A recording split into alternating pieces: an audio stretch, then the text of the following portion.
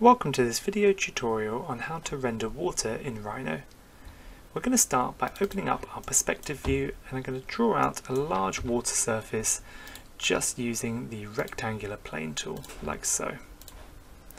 Once we've made the surface of our water, I'm also going to add in a simple box, and this is just here so I can check the reflection on the water's surface and test it as I'm making this particular material.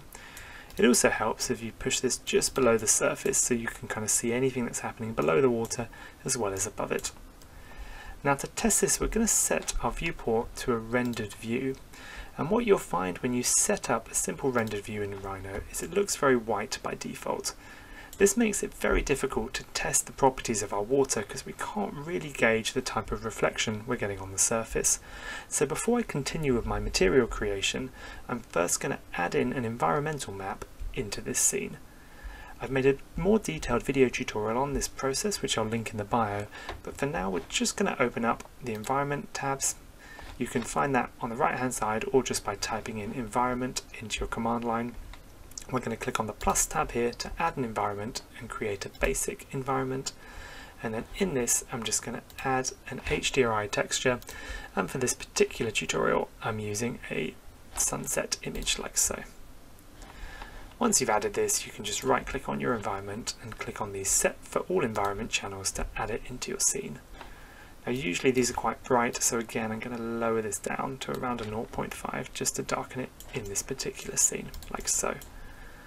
As said, I've got another video that goes on this in more detail and also shows some areas and places you can download these particular textures if you want to add this particular one in yourself. Once you've set up your environment, you'll see we've now got the kind of nice sky that's going to allow us an object to reflect against our particular water texture we're adding in here. Now to begin to create our water material, I'm going to do this by going to Render Tools and opening up the Materials tab. You can find this under the tube of paint icon, or you can type in materials to open this up. We're going to create a new material, we're going to make it physically based, and we're just going to double click and call this water.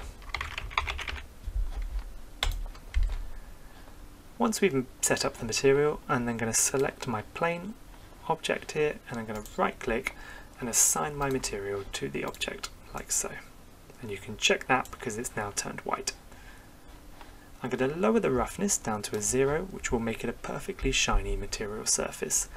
And then we're going to go to the detailed settings here, and we're going to add an opacity channel.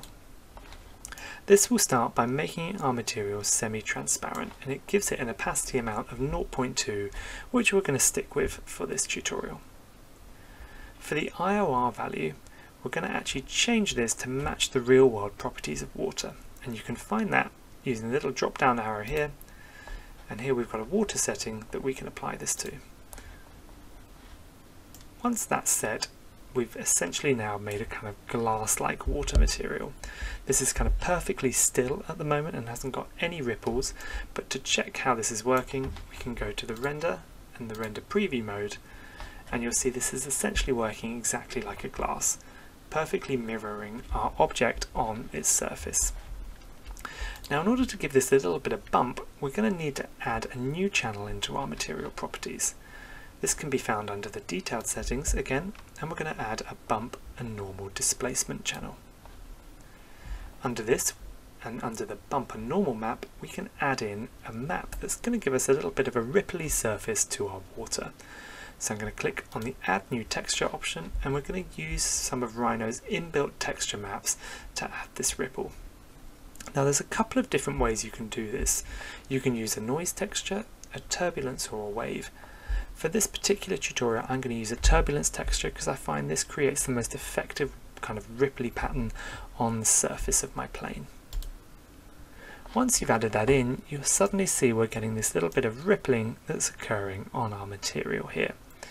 Now usually this is quite large on the surface, and as you can see on mine it's quite big in scale. So we're going to play around with a few parameters to dial this down. Usually with the turbulence settings I kind of keep all of these the same. I don't usually play around with these parameters, but I just change the mapping depending on the scale that I require. At the moment it's looking quite big, so I'm going to dial this mapping right up to a 10 here. Now often what I find is the little render preview is quite different to how this actually looks when we render out our scene. So usually I'll up this to a higher value, check it in the preview, and then I'm going to go to render and click on the render preview to give a more accurate representation of what this materials currently look like. And there you can see we're getting those nice ripples on the surface of our water. I think this is still a bit large for this particular material, so again I'm going to up that mapping again to around a 20 this time, and we're going to go back and test it using that render preview option, and this is looking a lot better there as well. So now you can see I'm getting that really nice rippling effect occurring on the surface of our water, just like my kind of material should do there. If you're finding that's too strong, what we can then do is, once we set the scale of this, I can click back on my material, and under that bump and normal map we've got a percentage value that controls the value of that particular texture. I'm going to lower this down to a sort of 12% here, so it's a little bit more subtle, and you can vary this depending on the strength of your texture that you want in your scene. And there you can see the ripples occurring here. Now this is pretty much at the point where I've got my water texture working. If you want it slightly lighter or slightly more transparent, we can always go back to that amount value and lower it down if you want it to be more transparent in the scene, so we can play around with these settings to really dial in the look and feel of the water you want. Sometimes you actually want your water to be quite dark and almost like a sort of muddy surface, like a kind of river or a pond. So in that case you might want to up that opacity amount and go back and change the base color to a sort of darker blue or green, and this will give you that slightly darker look to your material to make it look a little bit more like water. So you do need to sort of play around with these settings just to change the effects of your water to really hone in that particular material quality that you're going for. So that was a quick video tutorial on how to create a water material in Rhino. I hope you found this video useful, and if you want to watch any other videos on rendering, texturing and creating imagery or drawings in Rhino, please do check out the videos on the channel. Thanks for watching.